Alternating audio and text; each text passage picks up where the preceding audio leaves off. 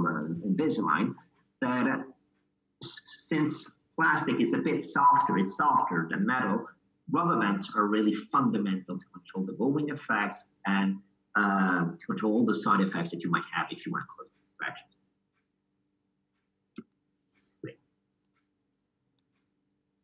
Another thing, during space closure, don't forget your orthodontics.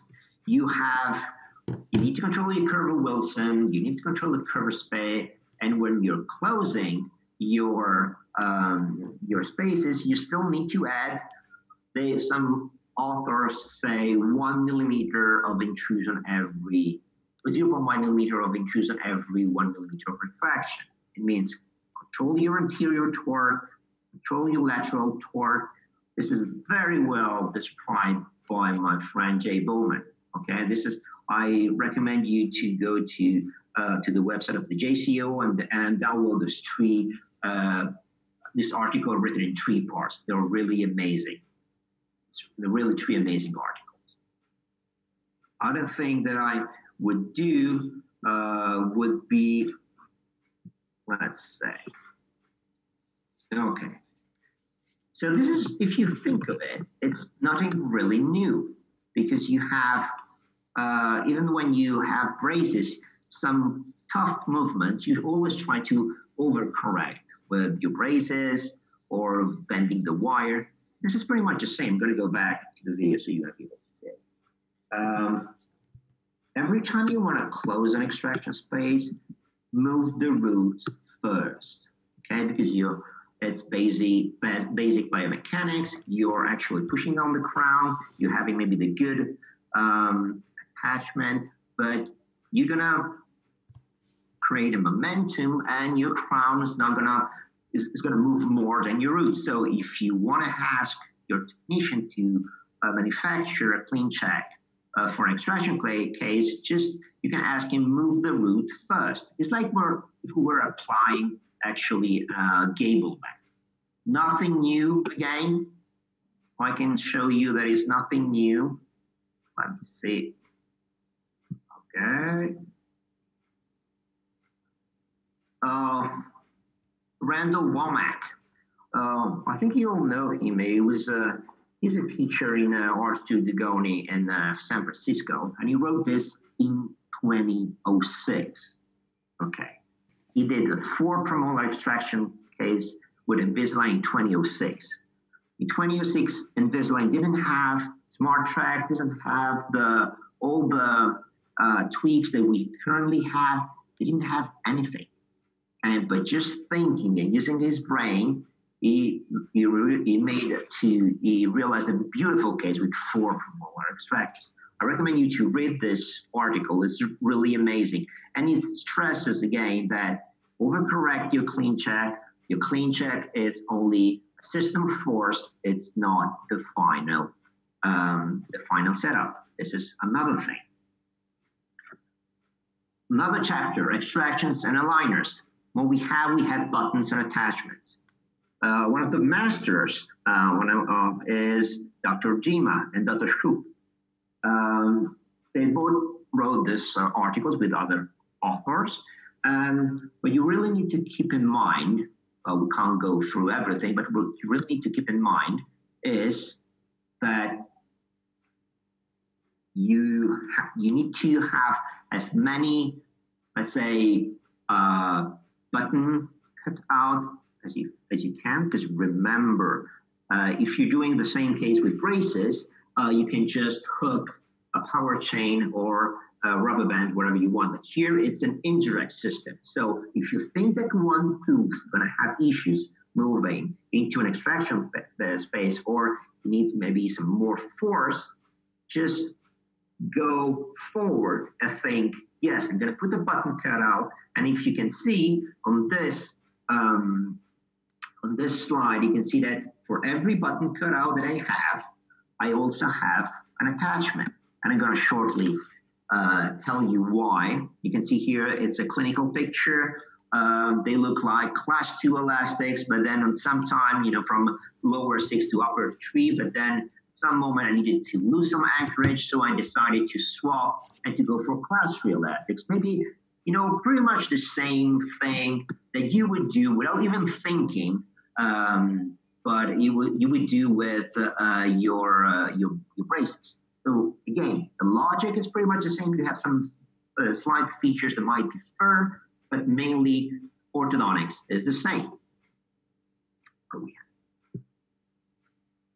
Why do we need to put attachments every time we have a button cutout? We need to prevent the rotation, because if we start by pulling on the button cutout, we're going to have a rotation. The tooth is going to rotate into the aligner, so we're going to have a misfit. We're going to create a couple of forces. So, for example, we have the attachment, a couple of forces. We have the attachment, and we have the button cutout. And these two forces are going to help tipping the root. Okay. Other thing is you need to remember that the button cutout, since we're going to put it on the most incisal part of the tooth, is the hardest part of the plastic. So the plastic is going to pop in, and the aligner is going to fit perfectly. Let's see, we're having some issues, but all right. So again, we don't have rotation. We prevent the rotation of the teeth. This is me. I think it's going to help you a bit more. When you have class 2 elastics, for example, your arches are going to twist in this way. And if not all the arch, the upper 3 and the lower 6 are going to twist. The lower 6 is going to twist medially, and the upper 3 is going to twist. It's going to rotate distally. What can we do to prevent this? Add an attachment. And if it's not enough, overcorrect your final setup. I mean, the upper 3, you might mesial, add like 10, 15 degrees of mesial rotation, and the lower 6, 10, 15 degrees of distal rotation. What about the mechanics with extractions? Well, pretty easy.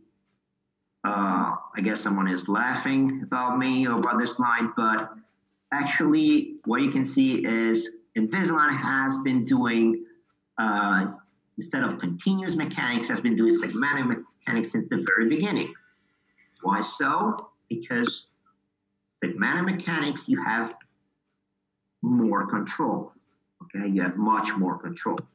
So they'll be doing this with, when we're distalizing, and now we can use it we can think about it now about distalization and extractions and intrusion. Now we're just going to have a look at what we call the segmented mechanic for distalization, for space closure. Let's see how it goes. All right. This is how it looks. I hope every one of you takes a look at this slide every time you manufacture your clean check. This tells you what tooth will be moving at what time and what aligner.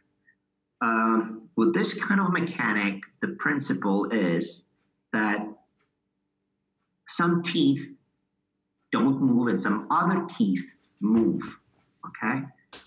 In this way, we can be as much effective as we want, and we can have as much control as we want. You can imagine that if we have a complex movement and every single tooth from 7 to 7 is moving, correcting teeth torque and rotation, the plastic, of course, is going to adapt itself to this movement, but we're going to lose track. We're going to have a misfit. We're not going to have the full expression of the movement or the force that we want. So this article from these two Australian colleagues was written in 2014. So again, 1 year after the Smart Track. And you can see that, I'm going to go back with the video. Okay. And you can see that some teeth are moving while others are not moving. This is the principle of frog mechanics, frog staging, stagger, however you want to call it. So I have an extraction space. I want to close it. There are difficult movements. what do? I first concentrate for 8 aligners on some movement. Then I stop everything else. I use the teeth that I've just used as anchorage, and I start by moving the rest. Okay? This is why it's called frog, because you do one, then you jump to the other group of teeth, then you jump again to another group. Okay? So let me go to the next slide, and I think it will be much easier. So you define 8. You define your 8 aligners. So for example, from 1 to 8 aligner, you move, canines back and premolars forward when you have, for example, premolar extraction. So you move them only for 2 millimeters. Every single aligner moves the tooth in those kind of movement for 0.25 millimeters. So we're going to have, for 8 aligners, 2 millimeters, you have canines, for example, when you, let's think about the case when you remove like 14, you extract 14 and 24.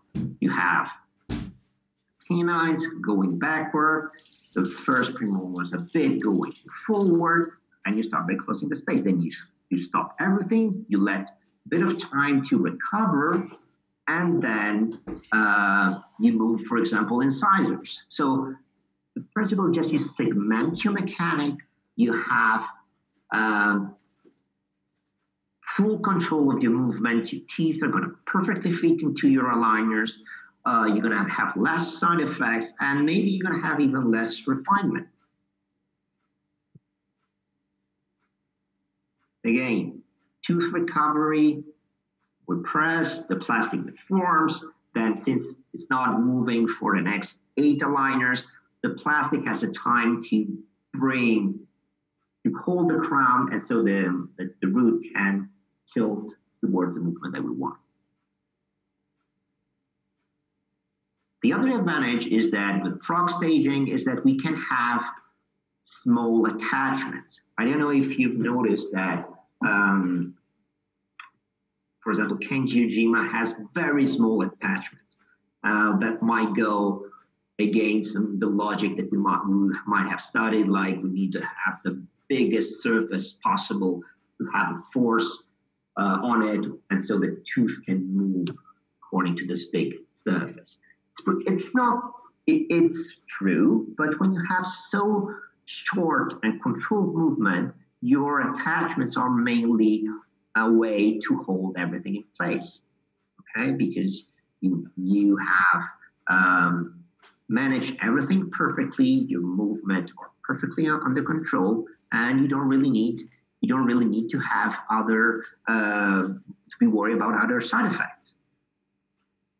See, other thing, frog staging, when we're closing in, again, we don't have a mass retraction because since we don't have intercuspation, as we said before, we might use too much anchorage. So one of the things that we do is when we're decided about where we're on, close the spaces, we just start the moving canines, then incisors, canines, then incisors, canines, then incisors. This is one of the only ways that was even mentioned by Thurston, like in the 50s, saying that when you have this kind of retraction, you need a lot less anchorage. Again, I'm a big fan of movies, sorry, and Netflix.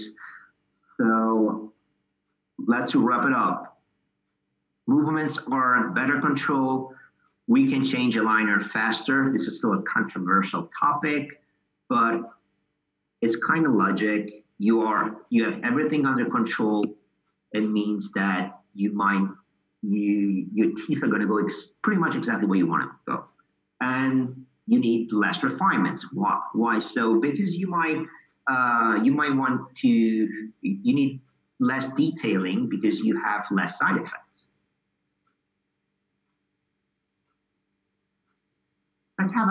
Let's see a case, for example.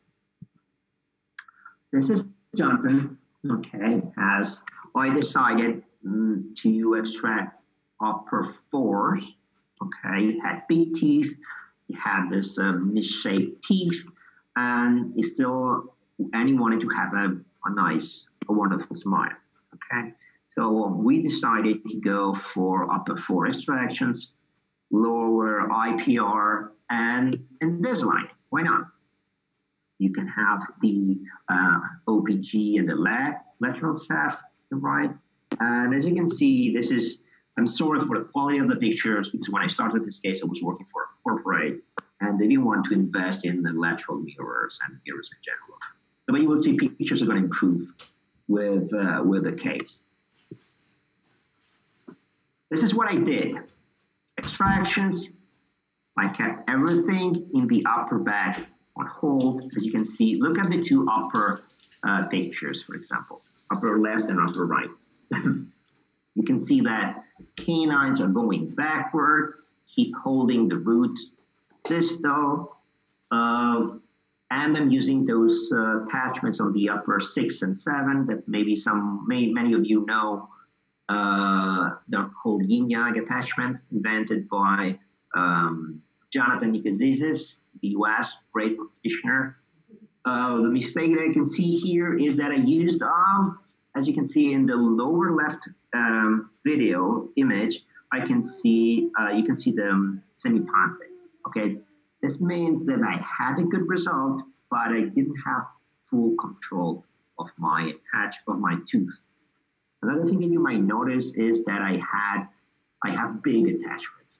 Okay, big attachments mean that some difficult movement attachments really help me out to control the roots of the teeth.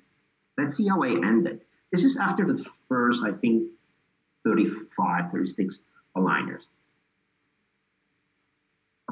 As you can see in the upper left image, I have pretty much the space is closing in. I'm still having a bit of issues on the upper 5, but the lower arch is quite well reshaped, and we're starting to have a U form. My arches look like a U less than V. There's no crowding anymore, and his upper canines are going pretty well. Okay. He wanted to have a nicer smile, so we had upper incisors, the 2, 11, and 21 built up. Okay, so that's why you're going to see this in the next slide. Okay, this is ClinCheck number 2. Change the strategy. Still put some IPR. I'm going to tell you at the end of this case why I do so much IPR. But now let's focus on the way I manage the canines, premolars, and upper molars. Okay? Maybe it's going to be a bit easier if we go this way. As you can see, I started by retracting the canines, changing the tip because they had huge positive crown teeth.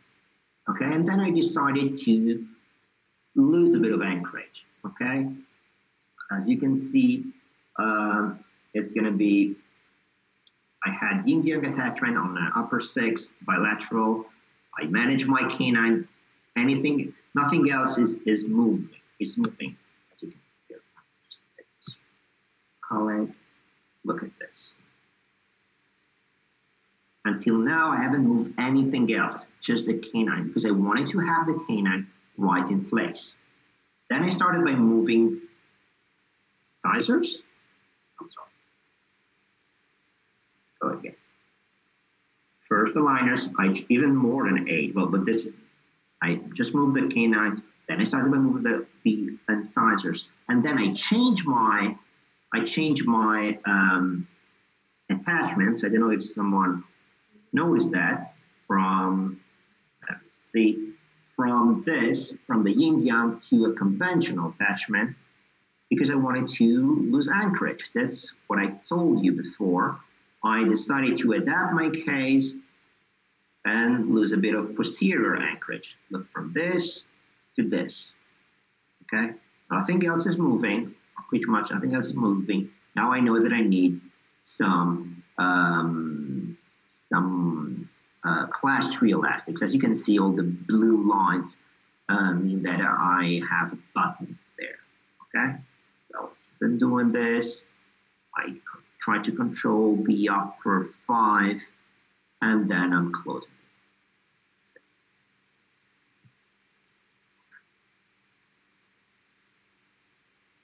Right. So this is after clean check number 2. As you can see, spaces are almost closed. We still have some minor gaps in the front. Arch shapes are very nice. They're coordinated.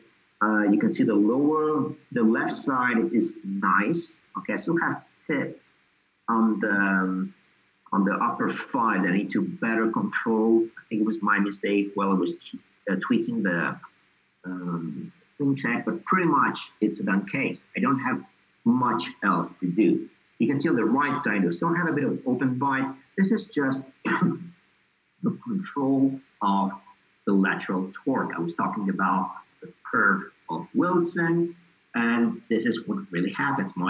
I needed to better control my curve of Wilson. Okay? So again, I went with another clean check. You need to think that regardless of the number of refinements you might ask to Invisalign, you might do, what you really have to keep in mind is the average duration of a treatment, okay, and of course the price estimate. But the average duration of the treatment, it's really important because there's no evidence that Invisalign is quicker than other techniques, okay. The biology is pretty much the same. So if you need, for example, 30, 40 aligners to do some movements, you might need more aligners to do other movements, but it's going to last pretty much the same amount of months that it would last with conventional braces. Let's say upper force extraction. According to what I've researched on the JCO, the journal that I love, it's pretty much 18 to 20 months. Okay, so there's no reason that it's going to last less than 18 months. So we have this one, and this is what we have. This is what we have. We have the one of the final. I think it's going to be the final clean check. And one of the things that are important is that I'm by the end around the aligner 25. I'm having the 25. Around 25, I'm having a lot of IPR. This is not a real IPR, okay? This is just a way to keep the torque and to close all the remaining spaces. It's like putting a power chain. I don't really have the way, the time to tell you how I manage those tiny gaps, but this is one of the ways I manage the remaining gaps, whether it's after IPR or after extraction spaces. So you can see here, by the end 25th, boom, all the IPR at the same time. You can see there are a lot, even in this view, there are a lot of button cutouts, because it would be pretty much exactly what you would be doing with braces. You know, when you have up and down elastics, you would do pretty much the same thing. You know that you need to avoid collisions with attachments. That's why I might see a bit more often those patients. I might grind off those attachments you might see on the right and left sides where we think that teeth are hitting on the teeth are eating onto the attachments, but pretty much is what you would be doing with up and down elastics. There's nothing really new. The only difficult part is that you need to think it through before approving a clean check, because doing this, even if you have the J-bone pliers to cut this button, it's not going to be as effective. Okay. This is one of the last consults that I wanted to ask my patient to come to my practice, but here in Switzerland, can't still work. So I forwarded him one of the videos of my American friend, Kai Fagala, and there was a very nice tutorial that taught him how to take pictures, and I think his girlfriend helped him out. Okay, so this is what we have. This is what I got yesterday. Of course, they're not perfect, but you can already see a couple of things. Molars, they're pretty well intercuspate. I still have a bit of issues with the upper five, sorry, but he still has like 6-7 aligners to go. Midlines are centered. This is the best I can do with the coronavirus. So next time I'll be seeing him, I will see if I just need to stabilize his occlusion and maybe hand 15 new aligners. But compared to the very beginning, it's an incredible result. What about the second topic of this webinar? TADs. Why mini screws? Why mini screws are so important in with aligners? Well, you don't, as I mentioned at the very first slide, you don't have to forget that you don't have intercuspation. You don't have it, okay? So you might need a little bit of help that you might not need if you were using braces. This was very well written by my friend Jay Bowman. He wrote this one about effectiveness and combination of aligners and screws are to consider because of the anchorage concern during orthodontic treatment with aligners. Don't forget that one of the ways to use them is use the screws and aligners might be to use them as a direct anchorage. So as I mentioned before, TADs might be very useful, maybe a bit more useful with aligners than with braces, but you also need to think how we can use those TADs for our advantage. One of the ways to use them is as a direct anchorage. And I'm trying to avoid the side effects compared to this guy who just fell into the water. Let's see. This is 2.12 millimeters Chris Chang mini screws. Direct anchorage, I have pretty much everything I mentioned here so far. Button on the tree, nose pontic or semi-pontics between 3 and 5, an additional button on the 6 because I didn't know if I might need it. Screws, rubber bands that go straight to the tree. So in this case, doesn't matter why, but what you need to keep in mind is that in this case, I really need to keep my anchorage. I don't want to have anything lost, okay? This is the case. It's a 3 extraction, 3 premolars extractions. And as you can see, when you need to hold your anchorage, if you might manage it with braces, just with rubber bands, with aligners, it's going to be a hell of a lot more difficult. So keep in mind, if you need to put a screw, I'm not saying abuse of them, but just put a screw and better control your anchor. Same thing here. Decided to extract 4 and 4. You can see straight from the screw. The screws are out of the alveolar bone, so the teeth can move. But here wouldn't need them to be out of the alveolar bone because I just want to have full retraction. In the lower right picture, on the other hand, you can see that I'm using a class 1 elastic. I might replace this class 1 elastic with a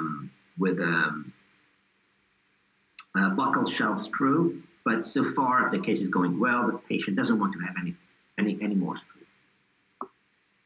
Why rubber bands instead of power chains? Because we could use power chains. Well, the reason why is that we don't see our patients, our Invisalign patients that often. So as often as we see braces patients, for example. So power chain, which is great too quickly, as it was mentioned by Dr. Dennis in 1985. Okay, even if we have better elastomers, maybe it's not going to degrade that quickly, but still, it's not going to last 3 months. I see that pretty much we all see our our Invisalign patients every 2-3 months. So first reason, they degrade too quickly. Second reason, even if you have a screw, even if you have a button or class 1 elastic that you would like to use with a power chain, patient can't replace power chain that easy. They are much better with rubber bands. I can show you here. So we see our patients every 3 months. Patients can manage perfectly their appointments, and the force is going to be constant because they're going to change their rubber bands 4 times a day. So that's why always use rubber bands, never use power chain. Another way to use pads with aligners is to intrude a group of people. This kind of intrusion, this kind of mechanics responds pretty much the same way as you would be doing with braces, but you still need to think about it, everything up front. Because as I mentioned, it's an indirect technique, so everything needs to be thought up front. Example. Lady with no lower, I think it was 5 and 6, extrusion of the first quadrant, we want to intrude it. I'm sorry again, I was working for the same corporate. Not nice mirrors. This is the full case. We have a bit of crowding, top and bottom, shapes a bit, arch shapes a bit narrow, lateral torque problem, and the patient wants to align her teeth and wants to have lower right 5 and 6. So what do we do? Of course, Invisalign. This is the SAF, the lateral SAF, and the OPG. This is you can see here, the reason why I put this slide is because I put the millimeter chart, and you can see that especially the 5 and also the 6, they are extruded. Okay, compare them to the mesial cusp of the upper 7 and to the distal cusp and to the cusp of the upper 3. Okay, you can see that those teeth, the teeth in between, they are extruded. Okay, so crowns made by the prosthodontist are not going to be nice. What do we do next? We analyze the situation. We can see we have a inverted anatomy, architecture. When we decide to intrude, again, clean check is a system of force. It's not the final result. So we overcorrect our intrusion in order to have a perfectly flat curve of span. What do I use? How do I do it? Well, I put 2 mini screws. The screw in the buckle, it's a Chris Chang screw, and a screw in the palatal. I think it's a conventional screw. I don't remember the brand. But the principle is you put those screws outside of the alveolar bone, and for 24 hours a day, every time the patient has, 22 hours a day, so every time the patient has the aligners on, you just need to do, like, for example, 5/16 or 1/4 rubber bands. Constant intrusion. Okay? This is the only way we can pull up this first one. Let's see if we have a video here. Oh, before this, we have lateral control. This is also important because we cannot just intrude these teeth if their axes are wrong. We first need to give them a correct axis, and then we can pull them off. This is the video. This is very important. First, we reshape the arch. Second, we create a tiny gap that is not really visible here, but a tiny gap between mesial and distal to upper 3 and mesial to 3. We can create a tiny gap, maybe 0.2 millimeters, distal to 3 and mesial to 7. Because teeth need space to move, teeth need space to intrude. Okay? Then we don't move the two teeth where we're applying the force. I mean upper 7 and upper 3. Those are the two pillars that are going to stay stable because with our mini screws and with the force of the aligners, we want to pull up those three teeth, 6, 5, and 4. Then we overcorrected a bit, and here on this view, we first, as you see, we're not intruding, but first we're trying to reshape the arch, correct the buckle and the crown and the root torque, and then we intrude. This is the reason why I decided to use, I decided to use those attachments, okay? Theoretically, we wouldn't need those kind of attachments to intrude teeth because plastic, as you might know, is super efficient as intruding. But what we really want to know is to control the buccal flare. So again, very clear concept, but we go back again.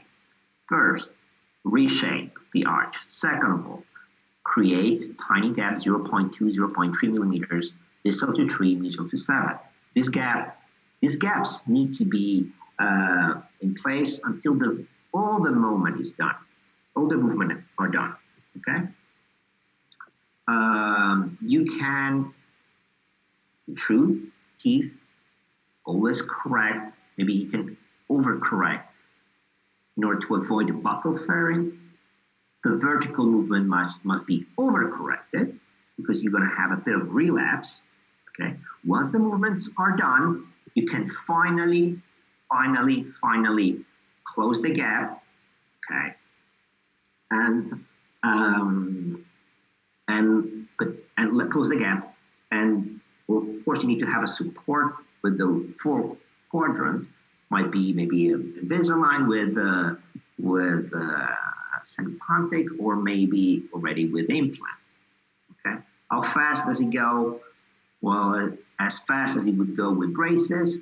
Okay, you don't have you know that might be there maybe 0.8 millimeters every month, but nobody really know how fast this case might go. What kind of rubber bands might we use? Usually we use heavy or medium 516 1.4. Needs to be comfortable, but still a bit effective. Okay. Do we tell the technician that we're going to use mini screws? Well, it's not really useful for him. It's more useful for us because once we tell him, and like the dear technician that uses pads to intrude like 6, 5, and 4, means that he's going to do everything to intrude those grooves. So even if we forget that we're going to be placing the mini screws during the review, that clean check, the technician's going to say, yes, dear doctor, I did this as you asked. So it's more as a reminder because on the clean check, we do not see that we're going to be putting the mini screws. So it's also helpful for us. How did it go? Let's see. This is the final case. As you can see, we have perfect class 1, bilateral class 1 overjet. It's perfect. We have center midline. The first quadrant is perfectly leveled. We have a natural curved spay. We have light anterior contact. And this was only because we managed to tweak and to manage our final setup and the system of force. You can see face of this lady. Look at the difference in torque. I think you might see in the first quadrant. Look how we can already see how the roots were outside and crowns were inside. While at the end of the right picture, you can see that their torque is perfectly straight. Okay, so this is very important because if you wanted to start intrusion with the case at the very beginning, your roots would have hit the cortical bone and you would have gone nowhere. So first of all, reshape, change the shape of your arch, and then intrude with all the tweaks that they gave. Okay.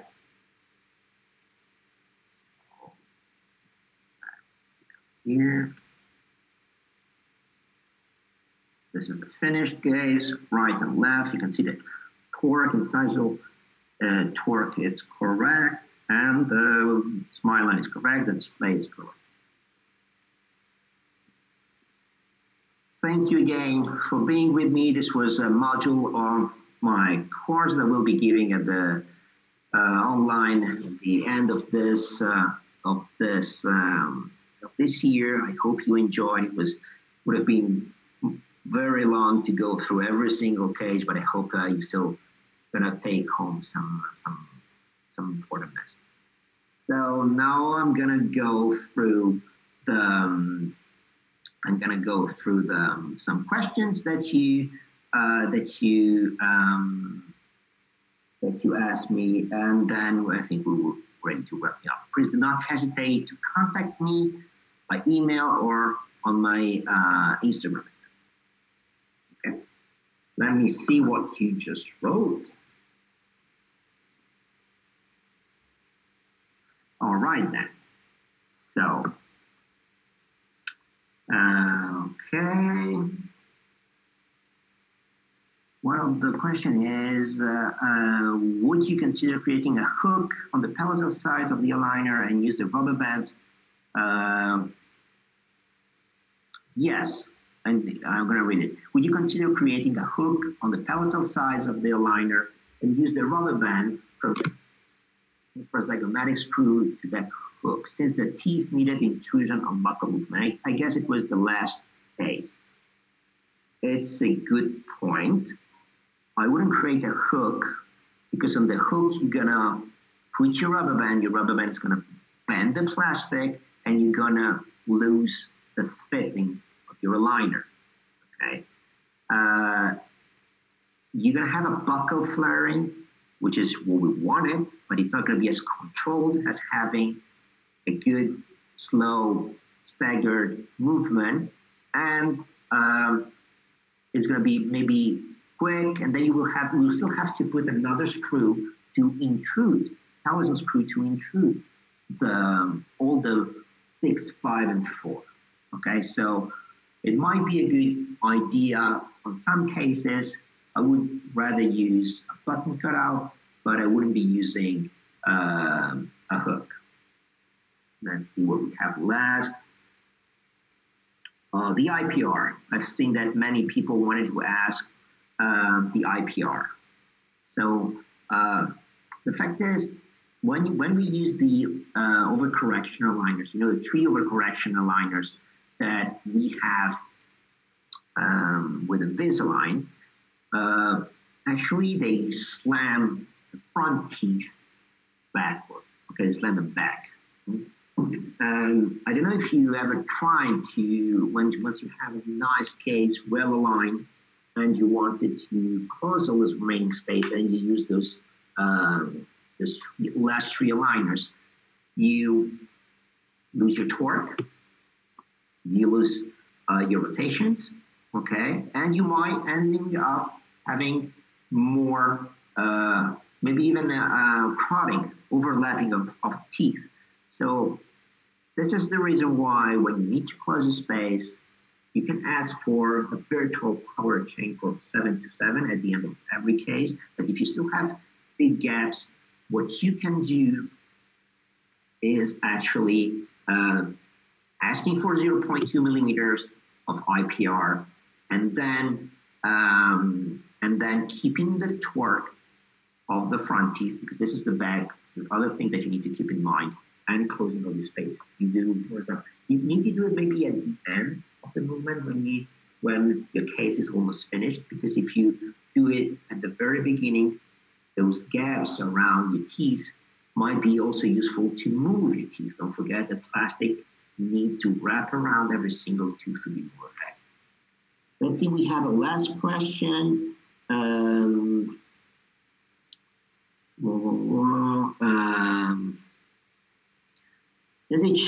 Does the biomechanics change if you put elastics on the aligner? instead of the tooth for space closing? Well, this is, I don't think there's a real answer for this. I've seen many colleagues using the cuts so on the liner. So when you just hook up the rubber bands onto the liner, let's say for class 2 elastics without extraction spaces, it's still fun. Okay, I've seen Managon, I've seen Pedro Herrero using them. It might work. It worked. There are amazing practitioners, so it worked. But when you really need to have this tipping movement with the root, okay, you need to close this extraction space, um, you cannot use a cut because the cut will bend outward. Okay, you're gonna squeeze the plastic, and even if you have an attachment, you're not gonna have the right control. And the last thing we want is that after 4 or 5 aligners, we are out of control. Um, I wanted to really thank you for being here today. It's been a real pleasure. Again, do not hesitate to contact me on every single. You can contact me on Instagram. You can find me on Facebook, on my Gmail account. I will be more than happy to. I will do my best to reply to all of you. Okay? Thank you again. I hope you brought home something nice. And thank you again for being here today.